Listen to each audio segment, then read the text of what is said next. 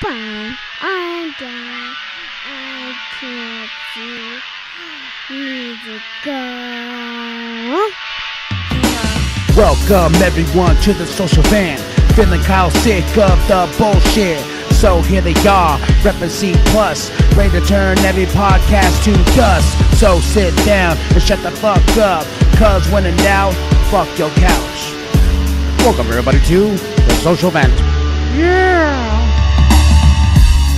Hello ladies and gentlemen, this is Kyle Martinez Bahi for the Social Vent Reboot Podcast. And if you hear a little voice in the background, that is my daughter. Say hi. Hi. Say what's up, y'all. Yeah. Okay. Well, we have a very special episode for you today. As you saw on the title and everything like that, it says The Pilot. And what we're doing right now is we're going back in time to the very first episode we have ever done of the show, dumbass, the Social Vent Reboot Podcast, when it was just the Social Vent Podcast, and we recorded all of this on a phone. Yeah, everything we have done up to a certain point has been on my phone. And I would take that audio, I would slap it onto Audacity, I would mess with the things there. I went back and listened, a lot of that stuff doesn't sound too bad at all. Sometimes when we're driving in the car, it sounds really terrible when we're just out and about, but that's just the way mics, work. They're catching all types of noises, But going back to this episode, I need you to understand something. When we started this, we didn't know we were going to end up here because we stopped for a good, I would say a few months, we just stopped. And Jimbo, of course, always gets the praise from us. So we're always just like, Jimbo, because he re-sparked the love of what we wanted to do with this show. And he was the one that was just like, dude, you guys don't put, everybody was like, where's the podcast? Where's the podcast? Where's Wrestling Junkies and this and that? So we thought this week would be a really cool just to sit down, take your shoes off, and let's listen to Kyle and Phil from January of 2017. Recorded in a car because we're like, this is the studio. Now we actually have a studio and we have somebody that actually helps us record. Today I'm doing this on my own, but we have somebody, and his name is MATIAS, and he's awesome. He's really, really awesome, and he's making us 10 times better than we are. The only reason why he's not here with me right now is because he's at a con and he's doing his own thing. So I was just like, you know what, this week let's show some, let's take a journey into the past, So gonna play for you real quick the full entire episode of episode 1 that's never seen the light of day. We even say episode 1. When we started loading the podcast, I completely skipped over. I thought I did upload episode 1, and so when I was going through all my files and stuff, I was like, what is this? And I listen, and you hear me, hi, my name's Kyle Martinez Bahi, and my homie Phil, blah, blah, blah, This is before Nerd Off. This is before 10 Minutes on Broadway. This is when Wrestling Junkies was almost a thing. Well, it was slowly becoming a thing. This was also this is before all our segments, Double Barrel News. This is us just freestyling off the cusp, and we even tell you what the show was originally and gonna be. Just two guys in a car, waiting for the cops to roll up on us. But I'm really proud of it. After going back and listening to it, it's a really fun show. That's why I'm really excited just to hear your opinions and thoughts in the comments. And let's not waste any time. Let's do it. And hold on. Sorry. Matias gonna be like, put your damn phone away and put it on airplane mode. You son of a bitch. That's what he's gonna tell me. Because, of course, I'm always on my phone. And, of course, when you're recording, you shouldn't have your phone on airplane mode. Yeah, but I have to play this just because if we're going to do this, we're going to do this right. Okay? Yeah. We're going to do this the right way. Let me see. Hold on. I sound very unprofessional right now. But we're definitely going to go to the past. Hello, ladies and gentlemen. This is Kyle Martinez Bahi, and this is the Social Vent Podcast, episode 1. And this is hosted by me and my best friend, my motherfucking homie, my road dog. Hey. Philip Anthony Magana, a.k.a. Big Daddy from K-Jack, 1680, but it's no longer 1680 a.m. It is, I have no fucking clue, but we ain't doing it for that shit. I'm telling you, and this podcast is it's gonna be something beautiful in the sense, I don't want to be all like, oh, it's gonna be the greatest thing you fucking ever hear, but it's gonna be something that's gonna be for you, the listener. We're regular guys. We joke, we laugh, we talk, cuss and carry on. We fucking hate people. This is a show that like no topic is off the table. None. We're gonna talk comic books, movies. We're gonna talk life stories. We're gonna talk about shit that makes us laugh. We're gonna talk about people who fucking piss us off. We're gonna talk about sex. Yeah. Oh boy, we're gonna talk about sex, and god damn it, I've been on a roll lately. I'm telling you. I've actually been fucking lately. I'm like, I know. Yeah. I know. You've been telling me. I feel good. Yes. I ain't gonna lie. I'm a fucking whore right now. And I'm gonna continue to be a motherfucking whore. But ladies, if any ladies are listening, Big Daddy is here. Exactly. And all day, every day. All you gotta do is hit us up on the Facebook or the Twitter or anything, and Big Daddy will call you. You better believe that. But yeah, you better be single though. Your punk ass better be single, because if you call me, or say for me to call you, and if you have a fucking man, I'm gonna drop kick you. Right? Seriously, I'm gonna fucking drop kick you. I've seen it. He has seen it. I have drop kick girls before who have punk ass boyfriends who they call me. Oh, let's go do something. You're so cool. And then next thing you know, here comes the fucking boyfriend. Boom, drop kick. Not the guy, her. Yeah, the girl. Exactly. Shit, because that's some foul shit. That is some foul shit. You're supposed to be talking about you're single. You want to play. You want to fuck. Let's fuck. Well, it goes to that, I know certain women out there don't want to be called a cock tease. But there's a lot of them out there. There's a lot of motherfucking cock teasers out there. Oh, we at any work, any job we've done, you've seen a cock tease come through, and they'll be like, hey, you're like, bitch, you ain't giving me shit. All kinds of ass. They got them jeans on. But the cock teasers I hate are the girls who don't bother hiding it. The ones in the little shorts, the little tops and all that stuff. Me, I'm old school. If you got ladies, if you're wearing jeans, a t-shirt, and you can kind of see what's going on through all that, that's a good tease. That's not a cock tease. That's a good tease, because we get to like mentally strip you, and every article of clothing that we get to take off, we're fucking you. we're fucking you. We're stroking every crevice. But this isn't a creeper status either.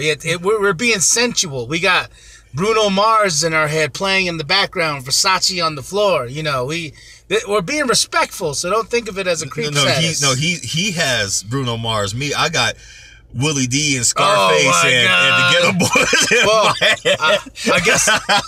I guess I'm just that sensitive. I'm like, I got that Versace on the floor. I'm like, I can't afford Versace, but I'm thinking about it. Like Willie D said, don't say I didn't warn you about playing that whole shit. 9 times out of 10, it's a bitch.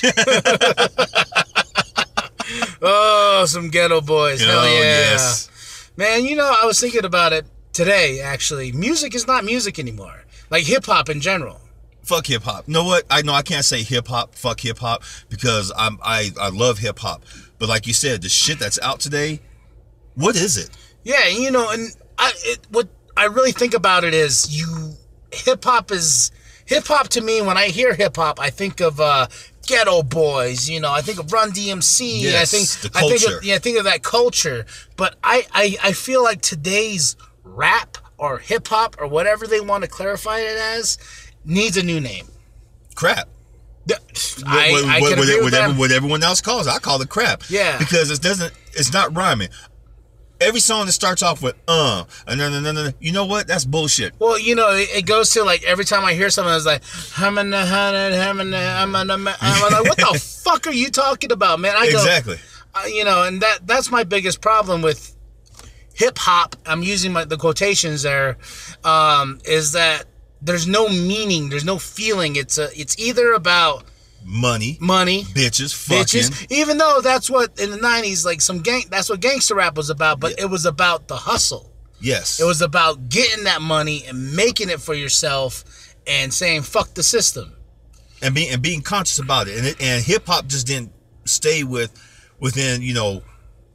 black culture, as they say. You had Rage Against the Machine, you had a Centerline, you had what the hell was that other band? Nookie. What was the song? Oh, Limp Bizkit. Limp Bizkit. You had Limp Bizkit. You had motherfucking Korn. Oh yeah. I liked some good Korn. And they all came together to talk about, not only social issues but their hustle. But like my boy says, it's all about stupid shit nowadays. It's about biting. And to all you old schoolers out there, and even some of you new folks, some of y'all know what biting is. Biting is something that you do when you emulate someone else's style. And back then in old school hip hop, you didn't do that. But these fuckers bite like no other. Well, and this is this is why I really don't listen to radio anymore. You know me, I'm a juggalo. Yes. Like, for a lot of everybody that doesn't know out there, that's essentially like a huge fucking hard-on fan for Insane Clown Posse. But for me, juggalo means much more than that. It's sort of a religion, but that's the type of music I listen to. But I do go further and deeper for any people who know Atmosphere, Mac Lethal, Tech Nine. Tech Nine, that underground shit that no one else is listening to because it is 10 times better. And these guys are on the hustle. But going back to what's on the radio, like Drake, Father fuck him. I'm not gonna say motherfuck him because he probably loves his mama, but father fuck him. Ooh. Yeah, yeah, exactly. And for me, like, there's a couple songs out there I'm like, hey, that's catchy. But then at the end of the day, I'm just like, this guy is the greatest rapper right now in the eyes of the mainstream media. Fuck no. And I'm glad it's mainstream. Because mainstream can keep that shit. They can keep it. And I know this next rapper I'm going to talk about, you don't like, but you have that certain respect aspect. Eminem. He is in the pulp, culture. He is in the forefront of of everything. But that dude, he knows his shit. He's fucking talented. He knows his shit. I'm gonna lie, I'm not the biggest Eminem fan. And it goes back to me thinking, okay, where do all these white folks come into the goddamn rap game? But there are some white folks out there who can rap their ass off. And Ritz? I give a much prop. Yep, Ritz. My son just recently turned me on to Ritz. I like him. Beastie Boys first came out. I was like, who are these motherfuckers? Who the hell they think they are? Well, funny thing about that is I remember I heard a story about the Beastie Boys when they first came out, that their manager made them go out in Kango hats and you remember hearing about that? Yeah, with the gold. They look like Run DMC. Crush Groove. Yeah, that old school. Yeah, movie. they came out looking not like Run DMC, but they came out with the Kango hats and this and that, trying to look like some wannabes, and then they got booed off the fucking stage. They got booed. Yeah, then I think that's when it kind of just changed, and I think what hip hop really became was like, you got to find your own voice. Your own voice, your own niche. You got to find what works for you. And the Beastie Boys were the ones who started it. Yeah, for me, I rap. Yes. And I'm still trying to get into the game per se. I've done a few songs, I've done a few albums, but for me, I'm still trying to find my voice. I enjoy the wicked shit, and what that turns out to be is like, it's a genre called horrorcore. I like talking about murder and death and giving a story percents, but I also just like rapping. Just them bars that are gonna slice somebody in half or fuck somebody's eardrums to the point that they're like, man, I can't get into the game. But that's how I felt like when I first heard Eminem. I was like, oh my God, I shouldn't even get into hip hop. This guy, he ain't gonna leave any of the cake left. No, because he came out swinging. He came out talking about a lot of things that were deeply on his mind. Same thing like I said. A lot of black folks are like, who's this white boy think who he is, trying to get into our shit? But not only did he get into it, he blew it up. But it's good thing about Eminem, that the whole cross culture thing, everyone started embracing him. And the more that he rapped, the more shit that he talked, the more stuff that he just did not give a fuck about, that he rapped about women. Well, women, he bagged on his mom. Yeah. And he got sued for it. Well, that's why my dad doesn't like him. It's funny. My dad's one of those people who's like, oh, you disrespect your mom? Fuck you. You know, like that was it. I remember, this is a cool, funny story about Eminem. When Eminem first started coming out, this is when I got into hip hop because my uncle, who's a DJ in Phoenix, his name is DJ Reflection, and he was getting me into the hip hop game, like Notorious and Tupac, but Eminem came out, and that's what really stood out to me. And so, but my mom, she would not let me listen to explicit lyrics. Like, my first tape cassette was Kid Rock. I was so excited, but we went to Kmart. It was the tape cassette, and she made sure that it was the edited version. And so with that big old black bar on there that said it too. Like, no, fuck you, edit it. And and I remember this is when CD burning was becoming a big deal. Yes. But my uncle bought one. He hustled his ass off. He went and bought himself one so he can get his own music off Napster and shit like that. But yeah, like one day he came over to the house. He's like, hey man, come here. And I was like, what's up? And he goes, here's the disc. I was like, what is this? He goes, it's the Marshall Mathers LP. I'm like, holy fuck, are you serious? Yeah. I was like, it's not edited, right? And he goes, no, it's parental advisory. I'm like, oh shit. He goes, don't you tell your mom. And man, I swear to God, I'm like, I'm in the corner like a little girl, headphones in. I'm like, this guy said bitch. I'm sitting there just like, he said he's gonna fucking kill this bitch, And then I'm like, your mom's like, what did you say? This Backstreet Boys. No, good damn well, Backstreet Boys did not do no damn cussing. They're getting deeper on this album as they go, And, then it just tried to transcend, and my uncle was just sneaking me CDs at a time. I got Jay-Z, I got Notorious B.I.G., I just got some really cool, dope shit. And then as I progressed, Eminem was like the flagship of of loving hip hop. And then it kind of transcended into, you remember when Eminem had that beef with ICP? Yes, okay. I do. That I remember. The battles and the shit talking that went back and forth between both of them. Oh man. And before, that was hilarious. Yeah, and before then, I knew of ICP. And I remember, like, the first time I heard them, I went to fat camp where my mom threw me because, she's like, you're a chubby little motherfucker. You didn't need to go to fat camp. But I remember cruising on the... You never told me. I never told you that, yeah. I went to fat camp pretty much, and it was the Pathways program or some shit like that. It was on the reservation, and my mom told me, like, oh, guess what? You're going to go to summer camp and blah, blah, blah, And I got super stoked, because I was kind of like... I was always glued to the TV, and I always saw summer camp, and I always saw how much these kids had fun and stuff like that. So I heard that I'm going to summer camp, and then it didn't really transcend until like we got our first meal.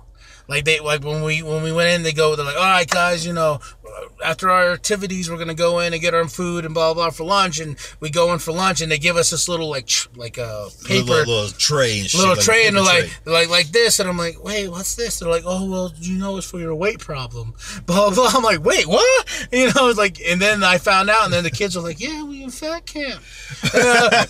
I'm like, wait a minute, what? You're like, oh, what the fuck am I? Where's my Snickers at? Where's my fucking ding dongs, man? Fuck your couch. Give me a fucking candy bar or something. But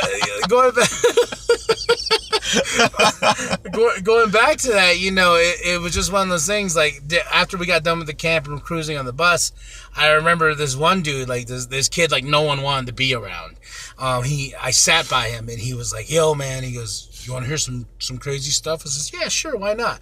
So he played his little tape player for me and gave me headphones, and it was Insane Clown Posse's Carnival of Carnage. It's the first Joker card of the series. And so that's when I finally, I heard of them at that point. But fast forward to the Eminem ICP beef, man, I was all pro Eminem.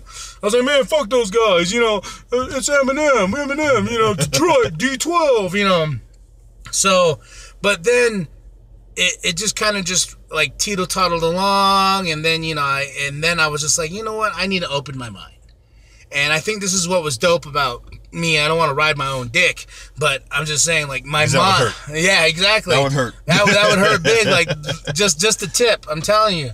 But you know, I think my mom taught me that as a kid. Is like, you know, you can't be closed-minded. You know, and so like one day, like my uncle took me to what do you call it, to the city, to the town or whatever, to get a CD. He said he's gonna buy me a CD, and I remember the Wraith came out, Insane Clown Posse's Last and Sixth Joker card, and this was back in 2002. And I remember I was like, you know what, I want that. Like, it just appealed to me, to the cover, to the CD, just the way it looked. And I remember just going home, and man, I'll tell you, dude, it was like a religious fucking experience. It grabbed my soul, and it just was like, you're a fucking juggalo. And I'm like, I'm a juggalo, god damn it, you know. You even got the tattoo to prove it. Yeah, man, got the tattoos to prove it, and I've been a juggalo since then, you know. And then I still love Eminem, but my love for ICP and this and that have grown tenfold because of that day. Because I went to Farmington, New Mexico, went to the Hastings, and my uncle bought me Insane Clown Posse's The Wraith. And from then on, it was just fucking crazy. And it's just like, I don't think music has that appeal anymore. You can't go buy a Drake album and be like, holy shit, I had a religious experience from that. No, it's just like, all right, where's the hits? Skip. Oh, there's the hit song. That's all I wanted to hear. And that's it. Yeah. It's funny. Your generation, your guys' music, vastly different from my generation. I grew up, I was there for the first Ice-T album, the very first, Rhyme Pays, his very first, is considered the very first gangster rap album. It's not NWA's, it's not NWA Straight Outta Compton, it's Ice-T's Rhyme Pays.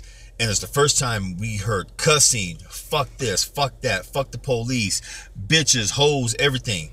They talked about stuff that was on the street. So if any of you saw Straight Outta Compton, yeah, during that time, that's how it was. There was a huge racial and generational gap. And it always seems like that when it comes to generations in music. There's a gap that we can't necessarily bridge, but we can try to understand. And with my generation, you know, the whole gangster rap. But before that, you know, we had, you know, the New Jack Swing era. You know, that was, you know, bands like Guy, I'll Be Sure. You know, you had the era, I call it the era of love. Plus, what was it called? The Afrocentric era. There was De La Soul, Brand Nubians. That was Busta Rhymes group. And the only one who busted out of that whole damn group. He was the mad rhymer. People wanted to work with him, and he blew up. Then comes, like I said, gangster rap, which buried from 1987 until like the early 2000s. Gangster rap buried R&B. People don't believe it, but it did. I can agree with that. They, you know, they were dropping labels left. I mean, like labels were dropping artists left and right for gangster rap because that was a new money. But it also started a shit ton of revolution. Problems. It did. It started revolution. But the problems came when white folks they couldn't keep their kids on their side of the fence no more. They wanted to see what was up with us. All of a sudden, white kids were trying to be more gangster than us. White kids were shouting "fuck the police" louder than us. Yeah. And it was here in Flagstaff. It was interesting because you had a lot of kids out there in Continental, which is the well-to-do part, out there in Cheshire, which is another well-to-do part. They were coming on South Side, our side of town, but we chased them off. We told them, you know what? This is what we do. Your parents have something planned for you, good for you. Stay in your lane. Do your thing. We can still be friends. Just stay in your lane. You know, this is stuff that you don't want to fuck with. This is not cool. If we had, you know, a lot of us have backgrounds. We're living in, you know, the streets, poverty and stuff like that. We wish that we could have some of the lifestyle which, you know, some of the white folks had. You know, 2 parents, house, food on the table sometimes. I mean, I ain't gonna lie, I can name the nights I went to bed hungry. It sucked. Yeah, you know, it really fucking sucked. And I think that's why you know, it's one of those things. I was born and raised in Shiprock, New Mexico, a little town on the reservation. It wasn't anything. It wasn't much. We grew up poor too, but my mom did what she could. My dad did what he could, and at times they would split up, this and that. But it was always those things. Like, I think that's why hip hop became appealing to me, is because it's like, man, these guys are talking about the struggle of just trying to make it in this life, and exactly, and trying to understand, like, yeah, white people have it a lot better. I never want, and that's the thing about living on the reservation, is that hip hop is huge there. Hip hop and metal, like, those are like the two things that are huge. Things, huh? Are huge on the reservation, including being a juggalo. But what's funny about the gangster rap thing you were talking about was I didn't learn about gangster rap, like hardcore, like Ice-T, Ghetto Boys, Above the Law, until ICP. Because those were the guys they looked up to when they were growing up in Detroit. And so they would always talk about it in interviews. They would always be like, man, Ghetto Boys is my shit. And I'd be like, who's that? And my uncle was more on the sense of like, this is hip hop, like the Biggie and this and that, and that's what I was shown to with him, like Jay-Z, Ludacris, etc. But with them, I delved in deeper into gangster rap, and man, some days, man, I'm cruising down the road, I'll throw on some Ice-T because I just want to feel like an OG. Like, I'll never know that life. I'll never, understand what transcended of him writing those lyrics. But man, just throwing on some good fucking gangster rap from back in the day just feels good. Hell yeah. It just feels good. My library, man, like you said, Ice-T, NWA, Above the Law, Ghetto Boys, shit. You got DRS, which is Dirty Rotten Scoundrels. You have, and I have both volumes. The first 2 volumes are the Bloods versus Crips. And that came about after the Rodney King beatings, when the Bloods and Crips united in the studio for a while and with each other to tell the police, find a new fucking enemy. Hip hop honestly wakes people up. It really does.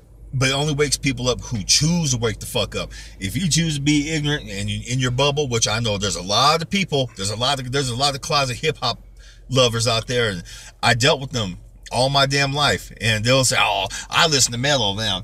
Fuck hip hop. You don't understand shit what they're saying. But they're over there like, fuck the police. What'd you say? None, man. Exactly. Metallica. Exactly. Yeah, Metallica. And I was like, what the fuck did they just say? And going into that and going into music in general, at that point when I discovered juggaloism, is what I call it now, my mind opened up. I finally like my mind was like, okay, cracking it open, throwing the seeds in of just like, you know what, you can be different. You can do what you want to. You can say fuck everybody and just be yourself. And I think that's what's missing in today's music. It's all the same. It's all copy and paste, copy and paste, exactly. Copy and paste. The beats, everything. Fucking, what's that little son bitch? I see, my mind, I don't like him so damn much, I can't even think of his damn name. But he has the same beat to a lot of his damn, songs he produces for people. And what's funny is, like, you saying that, I can't, I can't pinpoint that for you, because I'm thinking of like 10 million other artists that sound like him today. You know what I mean? I'm like, well, it could be this guy. No, it could be, no, that guy sounds like that guy. No, that guy sounds like that. And that's the problem, is nobody has a voice anymore. No one has a voice. It even comes down to pop music. It's all the same. And you can always say that for pop music, like in the 80s. I got something to say about pop music. Yeah, 80s, 90s, and what's funny is, like, a lot of people out there, I love music, but I also have my days where I like pop music. You know this for a fact. I'll throw on Taylor Swift and shake my ass like there's no other. And I have seen them do it back there making pizzas. I don't give a fuck. Goddamn hot stuff. I got Lady Gaga. God. He knows that. Oh, Lady Gaga. I can hang with Lady Gaga. She's talking about she don't have no more sex. She's tired of fucking. Bitch, nah. I got to hit it one time. Then you can be tired of it. Yeah. And I like my Backstreet Boys and this and that. And what's funny is, like, when I tell people this, they look at me like, man, well, I thought you were a juggalo. I thought you were fucking hard. I'm like, man, fucking hard. What do you know about being hard? It's called balance. Yeah. Sometimes you got to balance that shit out, boy. And as much as I love ICP, I got to take a break every now and then. You know what I mean? I was like, I want some country. I want to feel like I lost something. I put on some George. Oh yeah, country will make you fucking lose yourself. Country will fucking depress you. But there's also some country songs out there that's like hip hop. The funnier than shit is some of the songs out there just crack me up. Don't ask me which ones because I'll hear it, but I'll be paying attention to them. But they sound funny as shit. Drinking, smoking, and wreck their damn car. Yeah, well, country's a bunch of fucking biters too. Yeah, they talk about the same shit over and over and over. Well, it goes to also when I was talking to somebody about country music today, and I was telling them, I was like, what's crazy is like, country singers are not the same either. They're all a bunch of pop country singers now. But back in the day, like, I look at George Strait, even though he's singing about love and losing something, I feel like that motherfucker can whoop your ass. Like, like Johnny Cash, Dwight Yoakam, like those guys are like, yeah, we got the colorful hat, the big 10-gallon hat, whatever. But Oak Ridge Boys, Alabama. You better believe, motherfucker, I can outdrink you. I can fucking whoop your ass, and then I'll write a song right after. Right after I fuck your woman too. Yeah, and then you'll be doing the honky tonk to my beat. It's just like, god damn. And then you'll be complaining because your ass really went down to Georgia. Hey, all right, ladies and gentlemen, just to let you know, we're coming up to the final mark. But yes, this is the social vent. I think we did pretty awesome. I think we did too. We're gonna keep the show nice and tight, and for your listening pleasure, this will be hopefully every Wednesday or every Friday. We're gonna meet people too that we think are fucking interesting. We're gonna talk to people who we feel are just have some dope conversations with, and that's what the social vent is about. One more social vent. One more. You want to do one more? Well, me with the movies. I've been watching a lot of shit online lately talking about why are actors of color all of a sudden playing roles for white characters? White folks, I hate to tell you, y'all been whitewashing Hollywood for a long time. Cleopatra, not white, okay? That one stupid ass movie, the Gods of whatever, that came out last year. Gods of Egypt. Gods of Egypt. Not one Egyptian role was played by actual Egyptian, and then y'all complain about Will Smith with Suicide Squad. Oh yeah, we talked about this. About this. Don't complain about that shit. We need love too. Well, it comes down to what was the big thing? I think it was Gods of Egypt. I think we talked about it. It was Gods of Egypt. We did. You're like, there's no goddamn Egyptian in there. There's a whole bunch of white motherfuckers. I understood your passion about like the white. You brought up the whitewashing too, and I was just like, yeah, you're right, and it goes to show you that. It's like this. Okay, here. Me being Navajo. Wind Talkers. That movie had nothing really to do about the Navajo Code Talkers. No, it didn't. It was about Nick Cage's bitch ass. And his hearing problem or whatever. And they had Adam Beach, who wasn't even Navajo. He was from a different tribe. Yes. No actual Navajo actors up in there except for one. I think that was Graham Greene. Yeah, I think he was the only one up in there. Everyone else was from a different goddamn tribe. Even though, yes, the Code Talkers were of different native tribes. It consisted of 10 of them, but primarily it was Apache, Navajo, and Sioux. But who are the rest of the motherfuckers?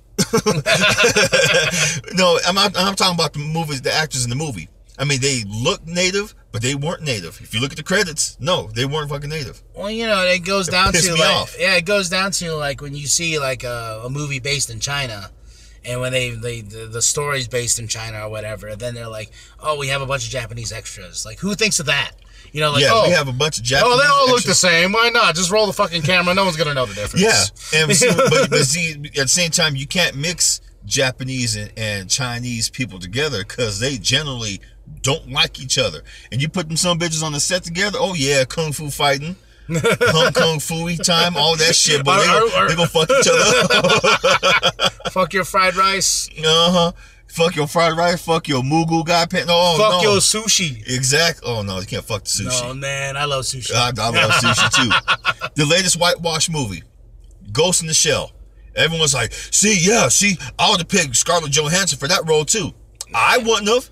Really? Fuck Scarlett. Well, you know, I really don't watch anime. Like, I'm slowly getting into it, but Kurosaki was a android, beautiful, Asian, Japanese looking. Yeah, for anime, yeah, she's pretty damn hot. She's pretty damn hot. For me, Scarlett Johansson in a movie, I'm just like, I'm there. That's just personal, whitewash or not. I see Scarlett Johansson, I'm like, holy shit, she gonna be fully naked in this movie? I'm there. Give me a fucking ticket. Here's my money. I don't give a fuck. You know, that's just me personally. That's because I see Scarlett Johansson on the screen, my dick gets hard. I'm like, oh, mine too. I'm not gonna lie. I mean, you know, I gotta put that shit away because my wife's like, what's wrong? I'm like, nothing. No, just it's all good. It's all good, baby. Hey, it's all good. I need to go to the bathroom real quick, okay? And hey, do we have some money to go see Ghost in the Shell? Like, I'll go see it by myself too. She'll be like, shit, motherfucker, you ain't going by yourself. Go Yeah. with Philip. And then she's gonna look at you like, nah, never mind. You can't go with Philip. Nah, you can't go. That's gonna get weird. Skeeting on the goddamn projector on the screen and everything. Oh yeah. I'm like, oh, Black Widow. Oh shit. Oh. That's the way it would be too, and everybody. See, he does a deep. I'm like, he'd be like, what are you doing?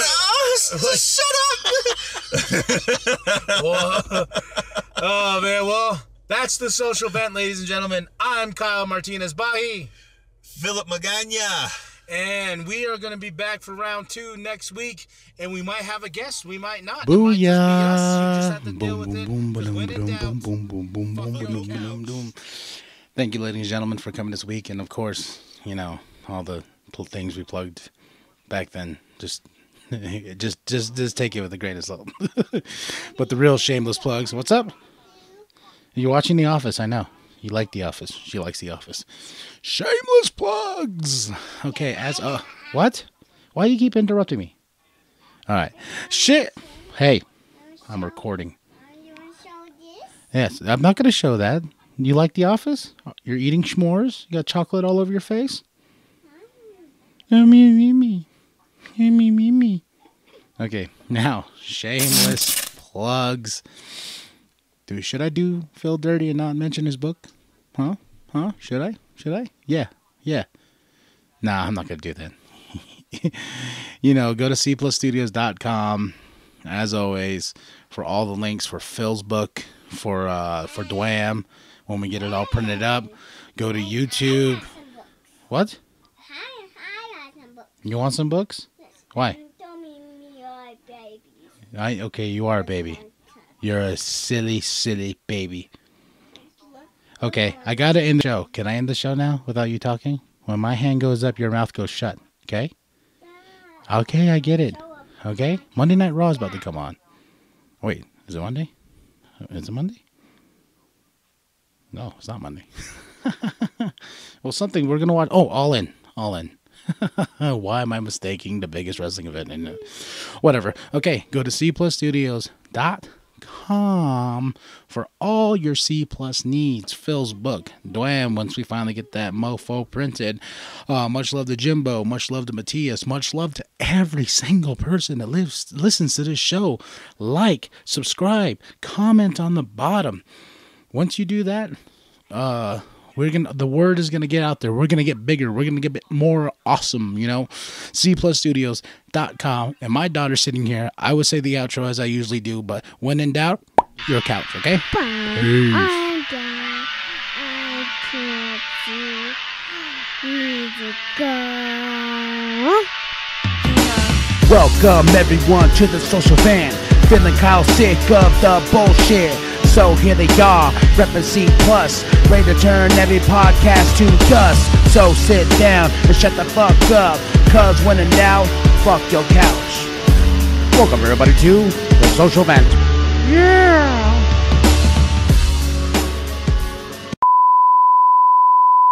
2002, The Rock versus Brock Lesnar, which is our producer's favorite wrestler. Favorite wrestler. Favorite wrestler.